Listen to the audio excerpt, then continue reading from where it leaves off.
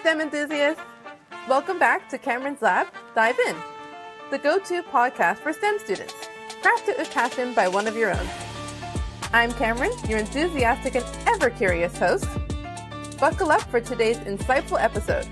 Ready to dive in? We are live.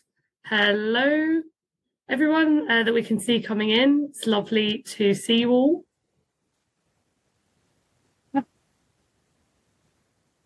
So I'll just wait for a few more people to come in, and then I will get started. So we've got lots and lots of attendees coming in this afternoon, which is lovely to see. As soon as the number stabilizes a little bit, I will kick off. Okay, that number seems to have settled, so I will formally start the webinar. Hello, everyone, and a warm welcome to our AI in Healthcare talk, part of Queen Mary's Breakthroughs in AI series. My name is Holly, and I am one of the marketing managers in the Faculty of Science and Engineering here at Queen Mary. I'm delighted to be here with you today, joined by two celebrated academics from different parts of our faculty, and I'm also joined by our host, biomedical engineering final year student Kameron, who will be leading today's discussion about how AI is being used to transform the diagnosis and treatment of health issues and what the future could hold for these technologies. So before we get started, I'll quickly run over some housekeeping information. We will be with you for between 45 minutes to an hour today, depending on how many questions you will have. If any questions spring to mind while the talk is ongoing, please use the Q&A tool and we will respond to your questions during the Q&A portion at the end. We will try to answer as many of your questions as possible during the course of today's talk. Please note that the talk is also being recorded to be viewed on demand by yourselves and also future viewers.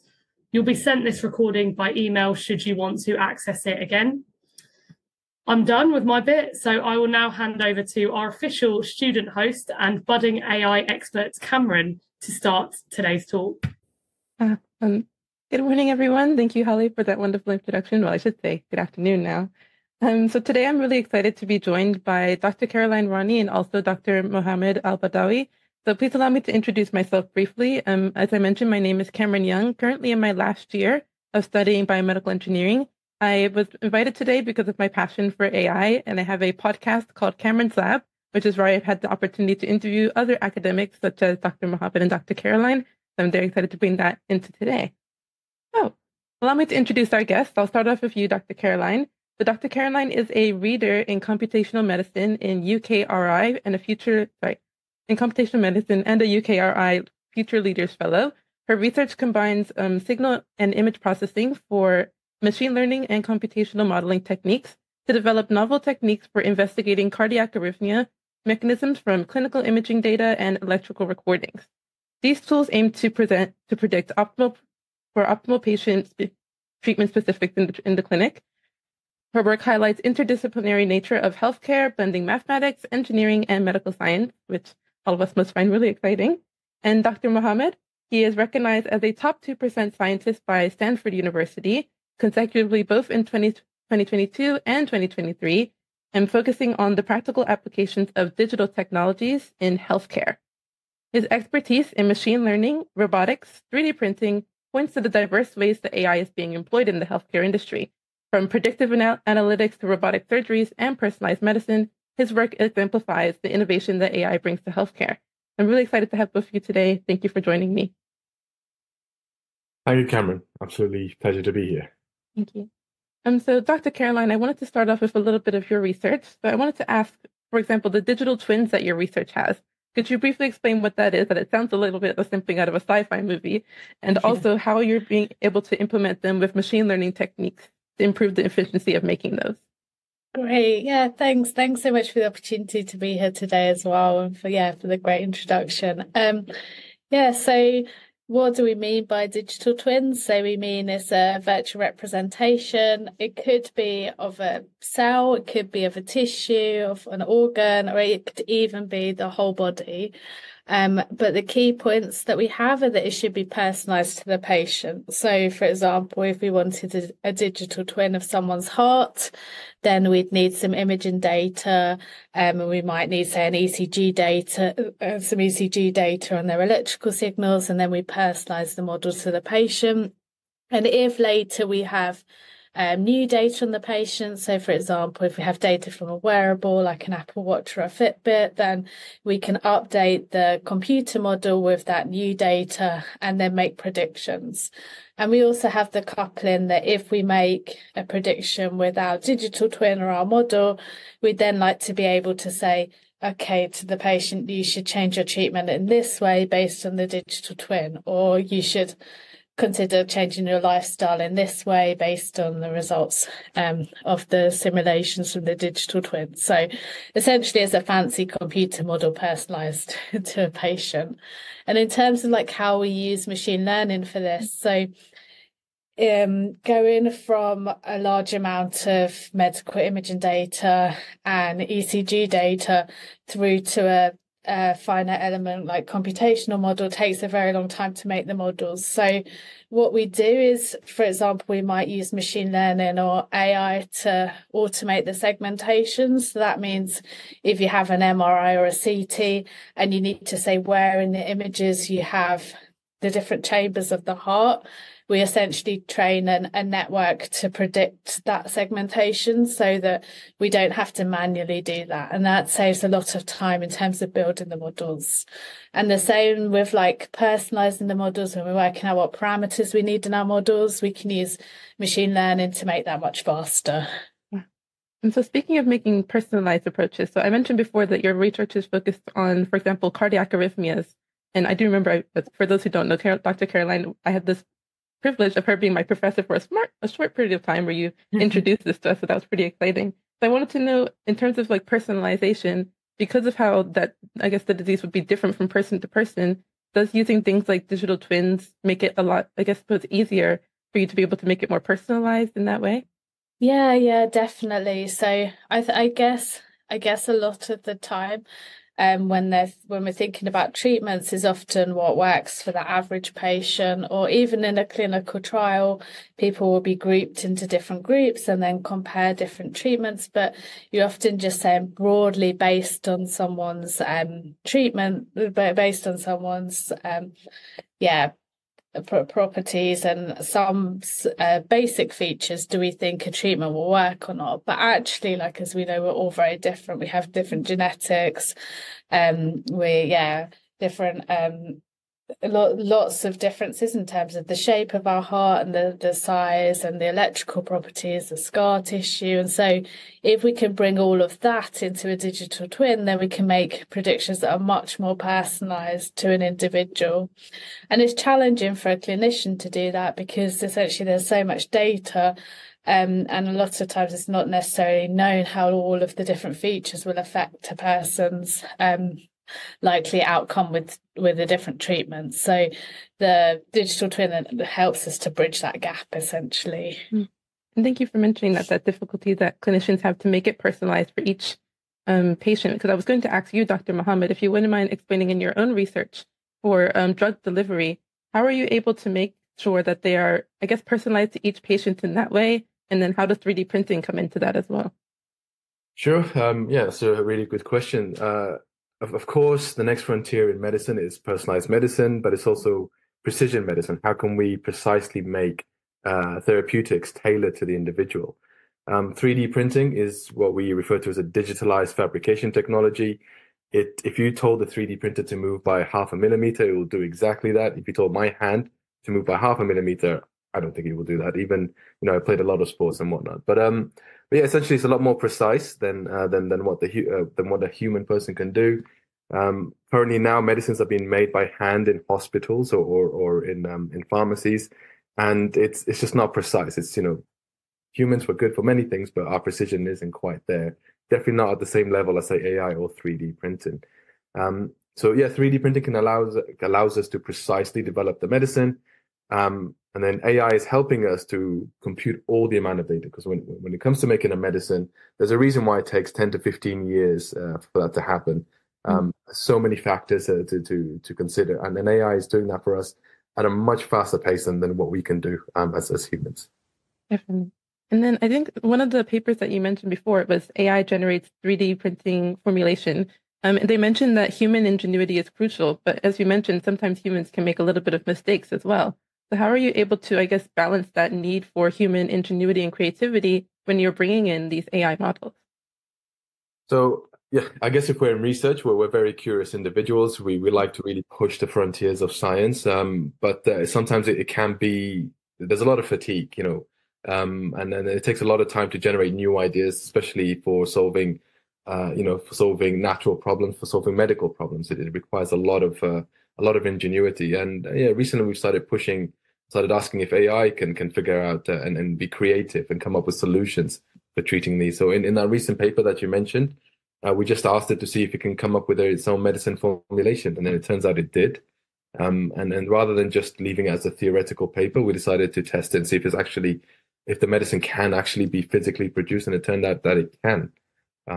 So yeah, that's it in a nutshell. I think we take it for granted. Mark Zuckerberg, I think Barack Obama, in order to prevent decision fatigue, they used to wear the same thing day out and day in, and then just leave the decision making for the real things. And if AI can do that for us, then it can hopefully open up new avenues for the medical sector. I agree. And I want to bring it back to you, Dr. Caroline, for your research. As you mentioned, there's this need for making it more personalized, which is, I think, the kind of, theme for using AI in healthcare to be able to make it more personalized and easier for people to have access. How would you, deal with the privacy side of that? So, for example, when you have all of these different models from your different patients, how are you able to, maintain that level of privacy? Do people trust it more because they know it's their own data? What have you experienced so far with that? Yeah, so I guess a lot of the time, so it's very important that, first of all, that data's anonymized if it's being used in a research study, or at least pseudo-anonymized. And what pseudo-anonymized means is that there is a list that will link back to a patient, but we wouldn't have it on the engineering side. It would just kind of be kept in the hospital.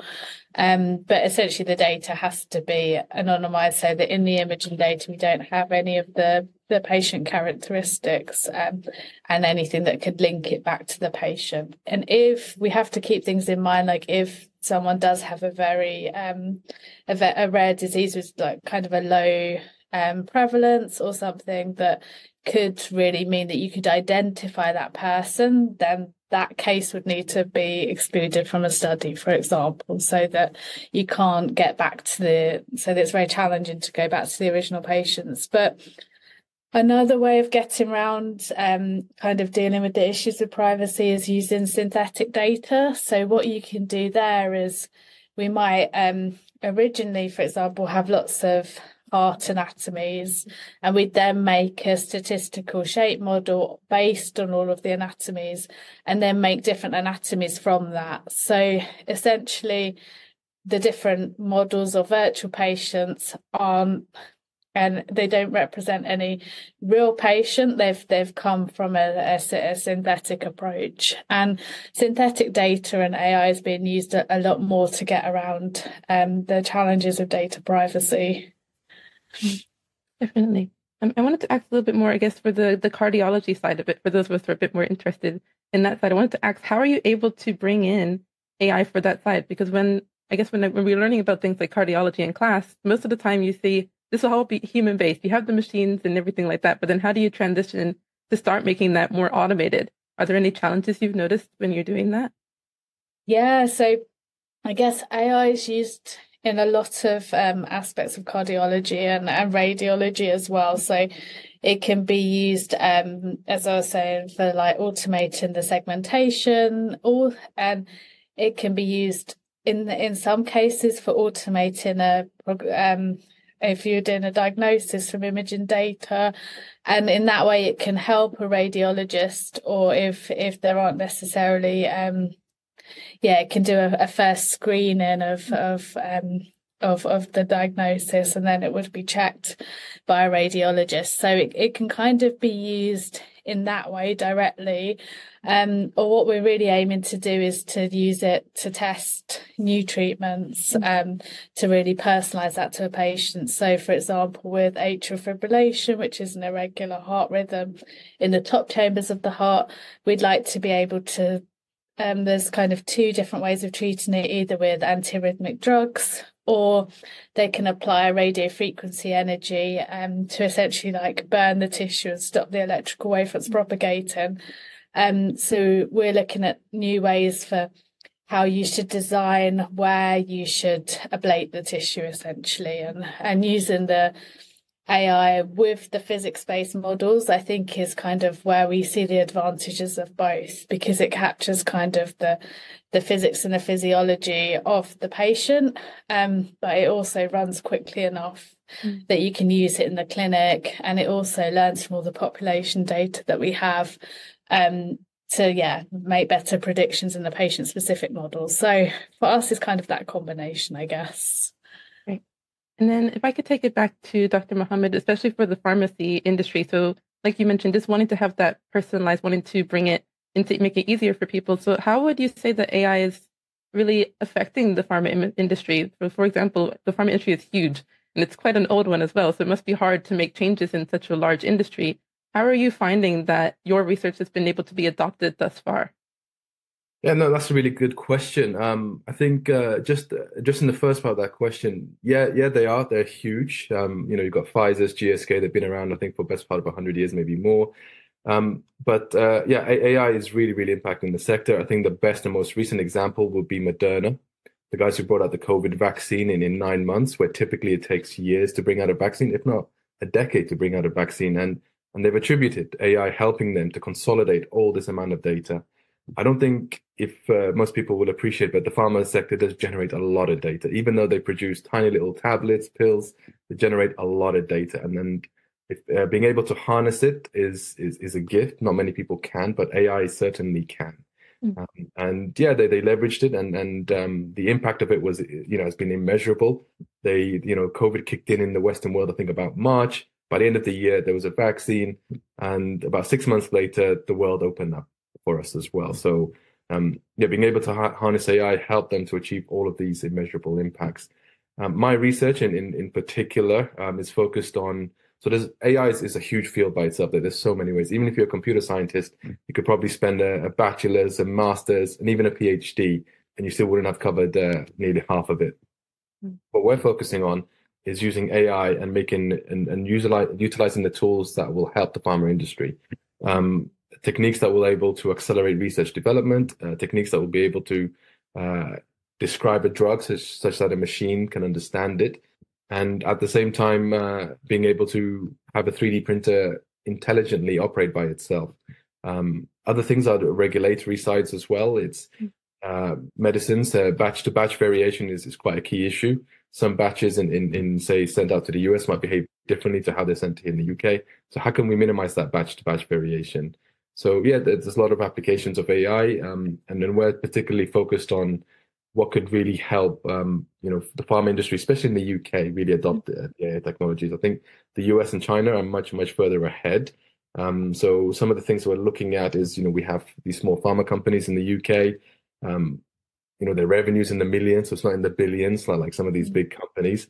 And we're just helping them to try to compete with the big pharma companies. Thank you. I'm going to move over to Q&A just because we have had quite a few questions in the section. So the first one is actually for you, Dr. Caroline, from Tom, who asked, are digital twins new or has it been around for a long time? And what has changed in recent years? Yeah, so I'd say, I guess they originally started more as like a concept within engineering. So you might have a digital twin like of a plane, for example, to reduce the amount of tests you'd have to do on a real plane. So you'd have a computer model, and then you'd run simulations there, or like digital twins even of whole like engineering plants. And the idea is that you have a continuous loop between the data that's collected in the environment with the machines or whatever it is you're testing, and then that then feeds into the model, and then you can update both based on your predictions. Or you could test lots of different variants of an aeroplane wing and then only have to test a few in real life. So that's kind of where it originally came from. In terms of digital twins in healthcare, we've had like computer models around for a long time. So say like the first computer models of cardiac action potentials, or within neuroscience, are kind of from the 1950s, 1960s. Kind of it's been advancing from then, but we really used to just call them computer models or patient-specific computer models of organs. Is now more recently that there's this real kind of drive towards the digital twin, and it's kind of a lot more people are talking about it in terms of digital twins. And in healthcare, we sometimes miss the link back in terms of updating the models with new data. So in not all of the time is it a fully coupled system, but we'll often still refer to it as a computer twin, digital twin. But essentially, it's a fancy computer model. I think the word like digital twin makes it a lot more exciting than a computer. Yeah, I think so. So I just want to add a little bit. So Siemens are also using digital twins. So they're using it to basically simulate a factory plant before they commission it. So it's been used in the pharmaceutical industry as well. I think I don't know if Caroline's experienced, but I think it's probably a little bit easier to build a digital twin model around something that's inanimate, like a machine or a glass file, and then the stuff that's been applied there can also be translated also to the healthcare sector, and then manufacturing of medicines as well. So we're learning from each other, and I think that's what I've noticed has been a recent change as well. Thank you. The next question was, many AI companies are making use of neuroscience. Can you tell why that's the case? I'm not sure who would be most suitable for that question. What was the question, sorry? Many AI companies are making use of neuroscience. Can you tell why that is the case? It's a little bit outside my domain, but if it's related to targeting a drug in the CNS and central nervous system, then AI is being used to identify what are the possible druggable receptors or the druggable biological targets there. But it's a little bit outside my domain. I mean, I guess the closest thing I have to neuroscience is 3D printing synthetic neurons. It's not necessarily AI. It's just more synthetic grafts. It's very cool. I wonder if it means as well, like in terms of some of the deep learning approaches that are coming in for medical imaging data, like the networks are often built. So you'll have like convolutional neural networks where the idea is that they're built based on how they think the brain might learn. So I guess there are kind of those links there, perhaps. I want to do one of the pharmacy industry questions. Oh, thank you, Holly. I was reminding us that there's another human-led AI webinar next week, Thursday, where you can learn more about that as well. So this was one for more of a pharmacy one. So they were asking, so Victoria says, AI is exciting and clearly very useful for medicine and pharmacy. Yet what would you say the main barriers for wide adoption in the industry are? Thank you. I think generally, overall, the pharma industry is very slow to adopt these technologies. There's the human side of it, there's the technological side of it. They're very slow to adopt technologies. And Moderna, much younger. I think they're probably about 20 years old, not very old comparatively. So they're young, they're agile, as most young things are, and they just adopted it.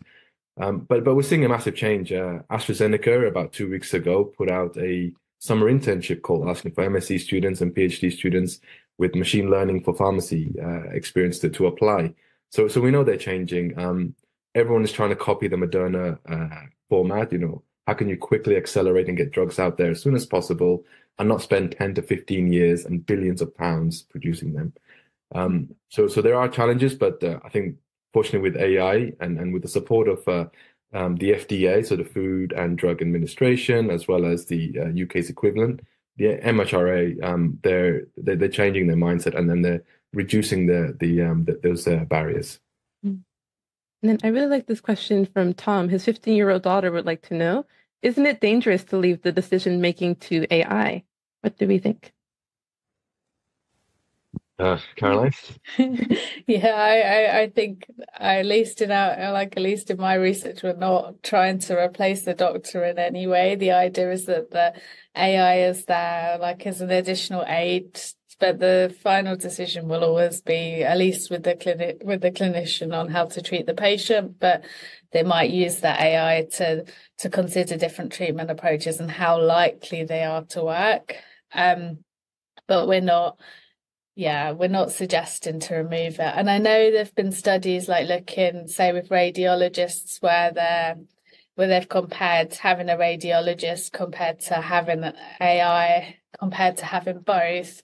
And at the moment, some of the studies are showing that actually having the human plus the AI does lead to sometimes worse predictions than either just using the human or using the AI. And that can be because of some of the influences between the two systems. So we really need to think, I think, going forwards of how do we best use the AI to help the clinician or to help the doctor, and to make those then end up with decisions that are better because we've got both. Yeah, I think I mean, definitely humans are we're fallible. We do make mistakes. Currently, incorrect prescriptions are costing the NHS about £100 million a year. So there's an issue there, and we're hemorrhaging a lot of money. So we do need new solutions. And as Caroline said, AI is helping us to minimize those errors as well. It's not just the money that we're expending, but also we're putting patients' lives at risk as well, and we need new innovative solutions to minimize these societal issues. Thank you.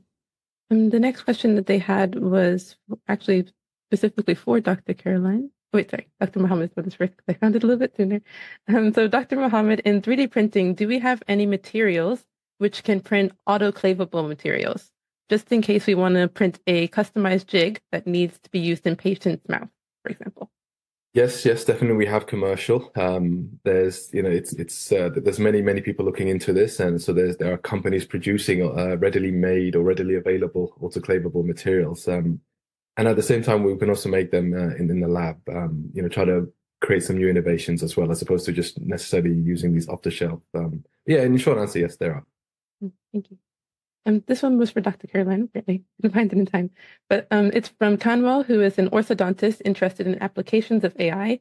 So he would like to know, Dr. Caroline, could your digital twin model be used for craniofacial region and predict effects of orthodontic treatment, for example, extraction of teeth? What would you?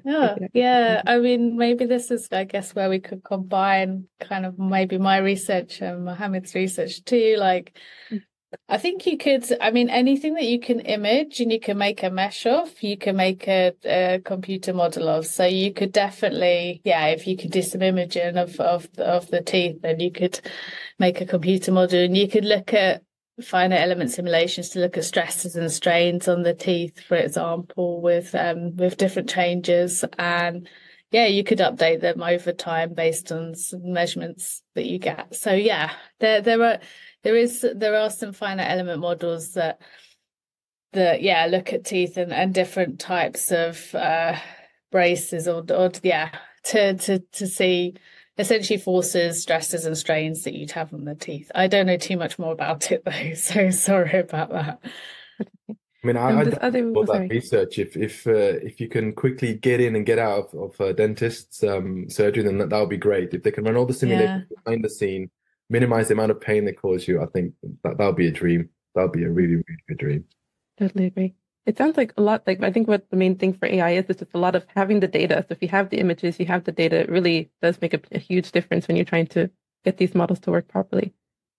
So I wanted to ask a little bit more from Amtwal, who asked Dr. Caroline, are digital twins involved in heart transplants as well?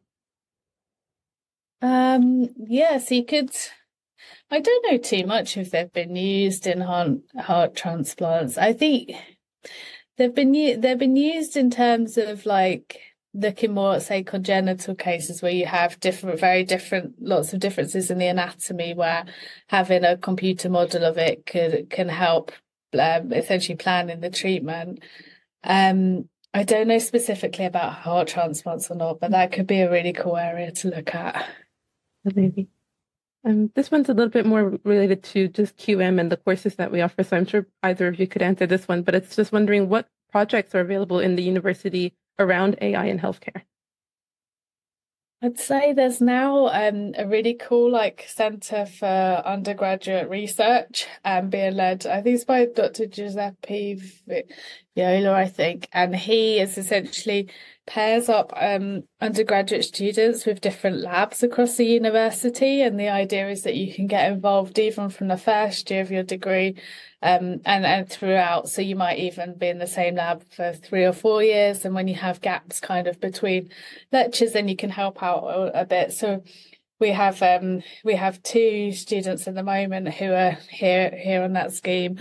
One of them, Kian, she's looking at using machine learning, so physics informed neural networks is like combining physics and machine learning for looking at modeling cardiac electrical activity. So yeah, she just comes in when she's got gaps between lectures and is really enjoying it. So I think that's a great way to get involved.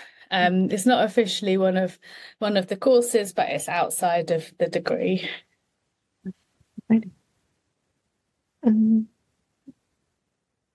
I guess I wanted to ask a little bit more, I guess, for the impact on more of a global healthcare scale. So with the use of AI, it's like you mentioned, helping with automating things, making it more personalized. But how would you talk to us about, I suppose, getting access to those materials? So I know that, for example, Dr. Mohamed mentioned that with the NHS, we're losing quite a bit of money in terms of when we aren't able to predict things properly. So for those countries that may not have access to all the resource and data that we do, how does your, maybe not if your personal research, but how does the research with AI transform over to those other countries, if you have any insights on that? I could probably take a stab at it. It's definitely, that's a really, really good question. I mean, part of the reason why we're doing this is to make it as open and accessible and really to just improve, to improve the lives of patients. I guess there was a research that we conducted last summer where we used these speech recognition models, which are powered by AI at the end of the day, and we applied them here in the South London community, and then we found out that about 80% of the patients, let me rephrase that, 20% of the patients couldn't even say paracetamol, and the AI recognition models, speech recognition models, was detecting all kinds of different words. So they're powerful, they've been applied, but for some reason they are neglecting some of the more deprived individuals. So I'm from South London as well, so this is why it interests me. So I think the thing that we need to do is have more people interested and start implementing AI in these, in third world countries and other deprived areas. And from doing that, we'll be able to find out what are the gaps, and then we can try to address them afterwards. I don't know if Caroline. Yeah.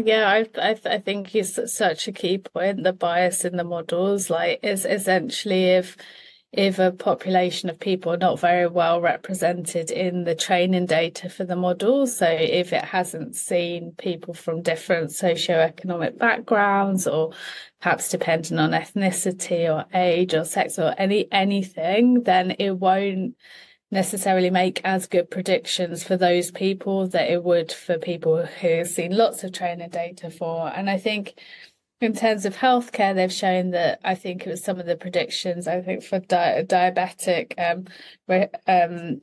problems with the eye, it worked better on people with lighter skin than darker skin, for example. When they looked at some of the predictions of segmentation from UK Biobank data, the segmentation accuracy was worse for Black people than white people, and it's often because you don't have that data in the training data set, and we really need to be thinking about how do we make sure that everyone has access. First, everyone has access to these tools, but also that the data is as balanced as we can make it, and that there are ways to account for it in the AI.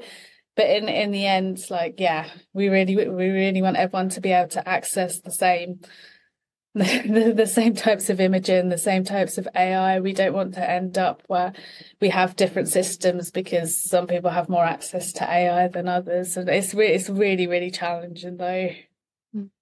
I just want to add on to that as well.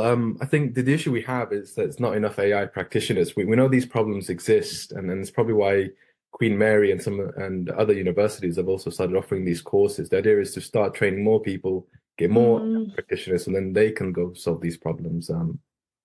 Yeah, it's a really good thought. I like the question. I wanted to ask a little bit more. I suppose there was one question in here that asked about the AI being applied to public health programs. I suppose that does piggyback off of what you both mentioned of needing this more people to actually practice it, but also more people to, I suppose, provide that data so that we're not missing any gaps. So if you could talk more about it from a public health perspective as well. I mean, briefly, I mean, there's plenty of public health data. I've worked with individuals who work for the Public Health England.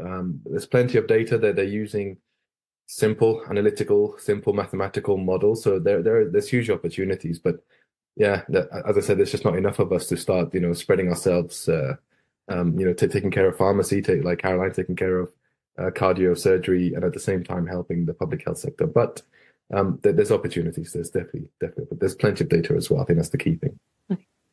Yeah, I think so. And just making sure as well, like whenever we do our research, we really try and focus on like involving patients, involving the public, so that we can see like why people would or wouldn't want to be involved in a research study. So if it's a study with digital twins, like if you don't know what a digital twin is, you probably don't want to be involved in the study. And it's all of those things that making sure that we can access access all populations that want to be involved in research as well. And it's really about education, and that side I think is important. But and then from another perspective, I wanted to ask, I think Dr. Mohamed, you already mentioned how the pharmacy industry is beginning to integrate your research, but how would you say that healthcare professionals perceive and adapt to the incorporation of AI tools in their daily practice? Are they more welcoming to it, or like you said, Dr. Kameron, like they don't know what it is, they don't want to integrate it? So how would I say that for either of you, really, are people integrating these tools? Are they more for it or against it? What have you noticed so far? I mean, for me personally, I've noticed many of them are for it, especially the younger clinicians. They're looking at how the NHS is being operated, and they don't like the wastefulness of it. And so I'm always approached by my clinician friends. Oh, could AI do this? Could it help me with my medical writing? Could it predict if a patient is likely to come to the MRI surgery, MRI appointment or not? So some are absolutely up for it. I think it's just one of these things where the regulatory body and then the NHS can be slow moving. But I think when they see that the pharmaceutical industry is adopting it, maybe they'll be a bit more inclined. Having said that, I should give credit to the NHS. Actually, they've got the NHS Digital, they've got the NHS X, so they are looking into it behind the scenes. So hopefully, once critical mass is reached, hopefully things will start changing. Yeah. I think that I've had the same kind of experiences. Like, we work a lot with clinicians, and we have lots of collaborators, and they're all very, very positive. But I think it's very key for us, like on the engineering side, to make sure that we always have that clinical input, so that we know that we're answering the right clinical questions, so that we're not. We can make really fancy computer models to look at things that are not relevant, for example. And just, I think all kind of research needs to be kind of having that co-creation, means that hopefully we end up with the tools that are most impactful, and that it does help us as well to gain trust. But yeah. I think generally we have very positive collaborations with Bart's Hospital and other hospitals. So yeah, it's great. Definitely. I think in my own classes we did like a little bit of going to one of the hospitals. So the Queen Mary is very useful for that. Being able to go into the hospital and learn a little bit more. Second year, if you do biomedical engineering. Yeah. So I want to take it back to the digital twin, since we did just mention it. Is there any current research on fully automating surgeries or other interventions using digital twin models? Nurul would like to know. I'd say for planning, yes. There's, I guess, quite cool areas of robotics, where they're looking at kind of using a bit more robotics to control the catheters. I don't know if I guess it is kind of a digital twin, but that would be more in kind of the, robotics side. So yeah, there's very cool robotics research as well at Queen Mary. There's the Advanced Robotics Centre. There's very cool research in in loads of different things. So like in endoscopes and having automated cameras, or in controlling catheters with robotics. So I'd say those areas are probably more towards automating the surgery. Yeah. Thank you for bringing up the robotics as well, because I did want to ask Dr. Mohamed a little bit more about his own robotics research. I think one of the recentish papers that I saw was on biomimetics in healthcare. So if you wouldn't mind talking a little bit about that, and maybe if you bring AI into that at all, we could talk about that. Sure. I think it's, AI is all virtual for the majority of it, and the robotics are more on the physical side. So if AI can make the decisions, then we need somebody to actuate it, somebody to actually act, and that's where the 3D printing and the robots have come in. I spent 2 years in Sweden. I was working with the robotics team over there. They build robots for climbing up walls, cleaning windows, cleaning the underside of airplanes and all of that. And we just started to have discussions and start finding out how we can begin to implement them in healthcare. So last year we ran a project. We had a robotic arm. One of the issues that we've seen in healthcare is it's quite difficult to I wouldn't say it's quite difficult, but it's quite wasteful to produce to apply wound dressings. So yeah, last year we had a project. We had a robot kitted turned into a 3D printer, so then it can apply the wound dressing onto the patient directly. We didn't use a real patient; we used a prosthetic arm. And at the same time, we had somebody build an AI machine vision algorithm behind the scene to help the robot, so it can be anywhere, oriented, looking in any direction. I should say robot arm, not entire robot. This is just a robotic arm equipped with a camera. We would put the arm in all kinds of orientation, and then let it by itself figure out where the wound is, and then afterwards start 3D printing on top of it. So yeah, this is an example of how you can use AI to make decisions and identify, segment, look for the target, and then the robotic arm to actually actuate it and actually perform the action. And then hopefully in the future, maybe extend it from a robotic arm into an entire robot. But again, we need more practitioners and we need more people, and more human resources. Exactly. Yeah. I think that does kind of lead into a little bit more of like what people have said in terms of AI. You probably already heard it, but like when you're doing AI, people are going to lose their jobs. But I think what you guys have been mentioning so far is that there's actually creating a need as well for more people to be working in AI, to get on the research, and not just on the computer side. So Dr. Mohamed, you mentioned more of a physical side with the robotics. So could you talk more about that in terms of like how your own research has probably opened up more opportunities in this space as well? Yeah, I mean, the only reason why I got into AI is because there's so many challenges. And then again, I've only got two hands. So AI is helping me to tackle some of these challenges simultaneously. As I'm talking to you now, I have a code running for looking for, I think I can say it, for new cannabinoid drug target potentials. So I'm sitting here and the code is running in the background. So I'm able to do multiple things. In terms of losing jobs, I can understand it. I mean, it's not my intention, by all means. I don't think it's anyone's intention. But society has been through this many, many times. When the photocopier came, a lot of secretaries lost their jobs.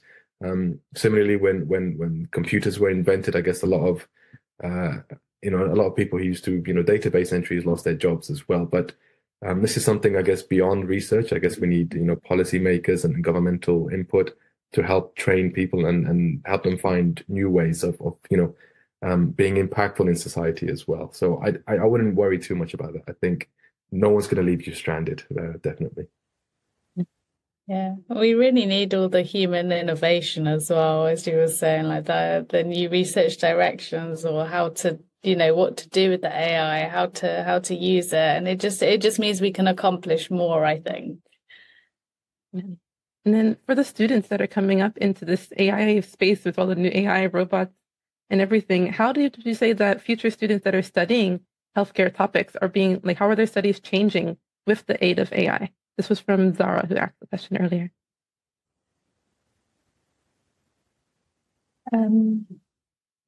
I guess do you mean in terms of, yeah, Right, I think it's I don't know, because I think it's probably helping people to study, to do things more quickly, to get a starting point. I guess in terms of coding, like, people would previously, you'd use Stack Overflow to get a starting point with your code. People are now using ChatGPT to get a starting point with their code. And it just means that if you've got that understanding as well, I guess you can do things more quickly. And I think you'll see, like, AI has so many really cool applications in the medical field. So if it's improving diagnosis, or analyzing, as we say, large imaging data sets, or combining it with robotics, there's just so many cool areas that is being applied. So having that understanding and knowing how to apply it will just opens up so many different areas, I'd say. Definitely. Well put. And I wanted to ask a little bit more. Somebody else's question was, this was an anonymous one, but what are your thoughts on integrating a doctor into an AI model so that that whenever a patient searches on the AI platform, they receive real-time medical advice and a disease diagnosis from a qualified professional? I think you touched on that briefly before, but I think if you could just explain a little bit deeper. Yeah, I guess one thing, like, we have to remember is we were kind of, spoke to some of our clinical collaborators about it, and they were saying, like, about the importance as well of, like, the clinicians kind of,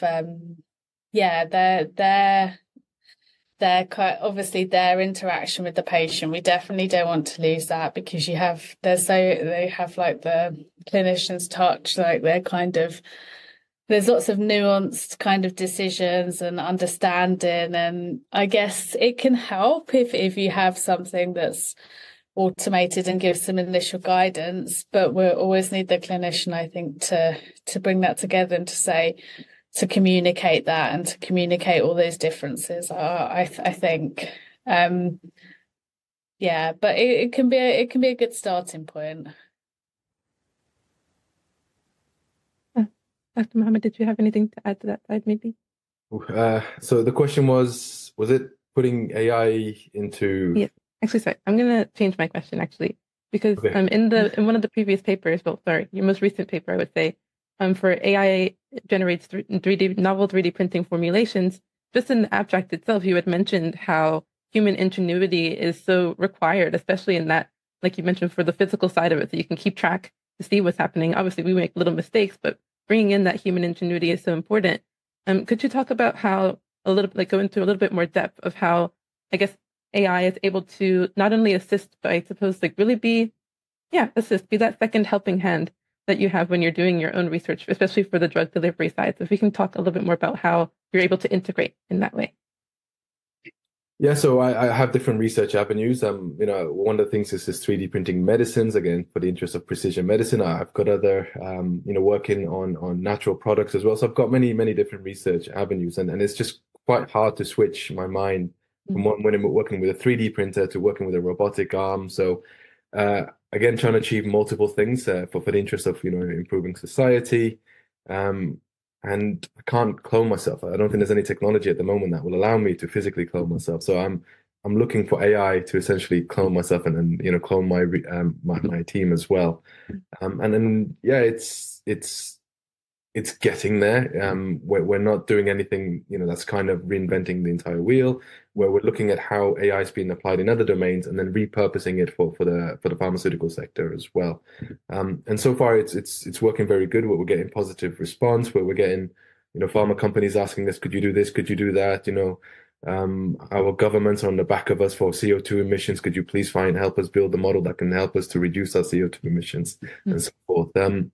But yeah, we're only at the cusp. We're only at the beginning. So there's a lot to be done. And I hate to sound like a broken record, but we do need more people and more human resources. To try to just piggyback off of that a little bit more. So you already mentioned like the future and how everyone's starting to become very interested in AI and how it can be used. And so for global health tech industry, I believe it's valued to be about $549 billion by the 2028. Have you all noticed any emerging technologies in terms of trends, such as AI, that you've noticed and that you think might contribute to this in your own research, or for example, in the carbon side, like you mentioned, Dr. Mohammed, but mostly healthcare? You could take that side. So yeah, I mean, there's many things. I guess so AI in the pharma industry for the most part is just a tool. It's accelerating these developments. We have a clinical condition, we have a clinical need. How can we quickly develop a drug and a therapeutic? And what people are finding out is AI can reduce that time, as Moderna have demonstrated. 9 months to get. I'm not a spokesperson for Moderna. I don't work for them at all. But I'm still shocked that they managed to pull it off in 9 months. And it's the same. I don't want to sound morbid, but who knows what other planetary or human threat is around the corner. So we want to be prepared, and that's what AI is helping us to achieve. But yeah, there's also enabling technologies. I think, Apple now are bringing out these M1 chips, M2 chips, M3 chips that are making it accessible for people to build models just on a laptop, small scale models. But yeah, I think again, just lastly, before I pass on to Caroline, in the AI drug discovery and AI drug development sector, what we're finding startup companies are establishing themselves and really pushing the envelope and pushing the research frontiers as well.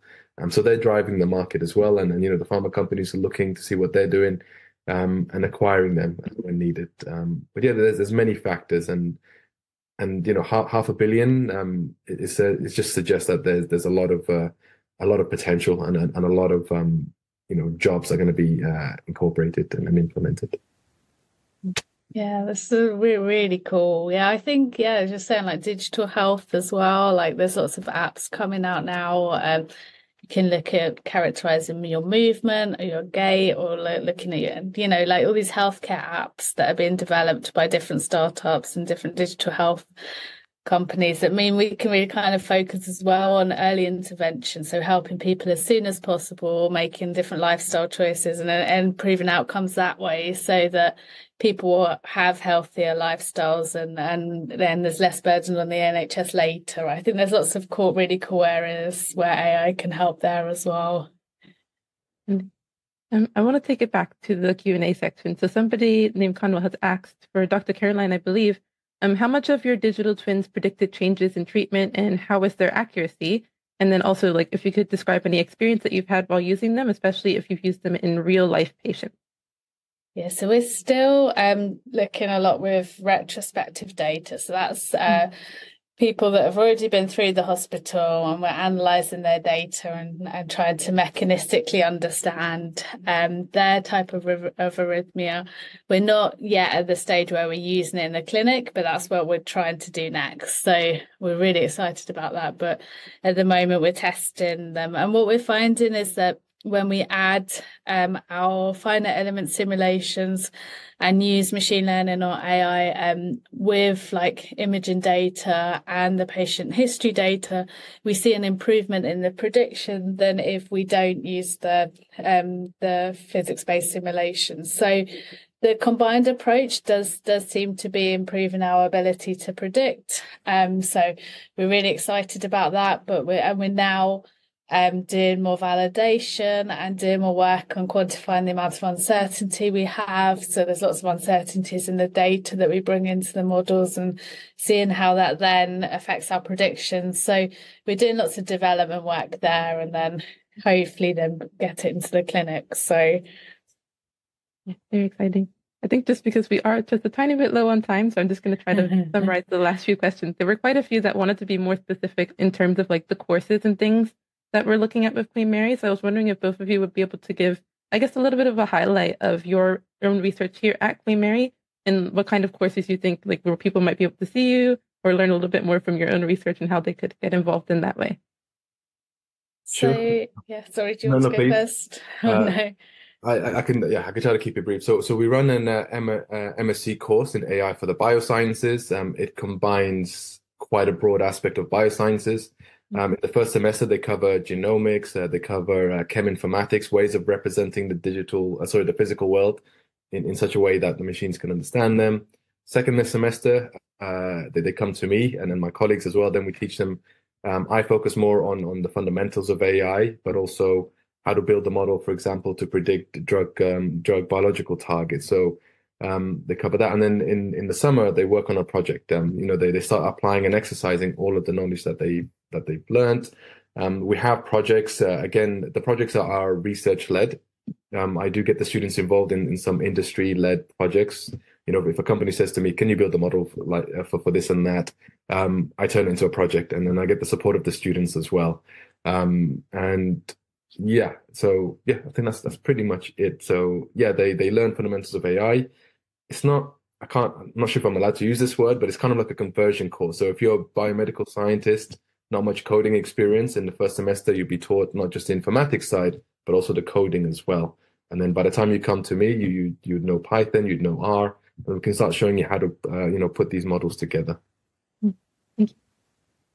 Cool. Yeah, I teach within the biomedical engineering, so the School of Engineering. And in terms of my research, I'm also based in Derry, so the Digital Environment Research Institute. And for teaching, I teach in the neuromuscular bioelectricity biomechanics course. So there, and we try and bring in like the digital health side of analysing movement, so the biomechanics, and link that to different healthcare apps that are coming in, so that you'll see in terms of where you can go with digital health and where AI can be used together with traditional biomechanics. And I also teach on the analysis in medical imaging course. That's a new course in biomedical engineering this year.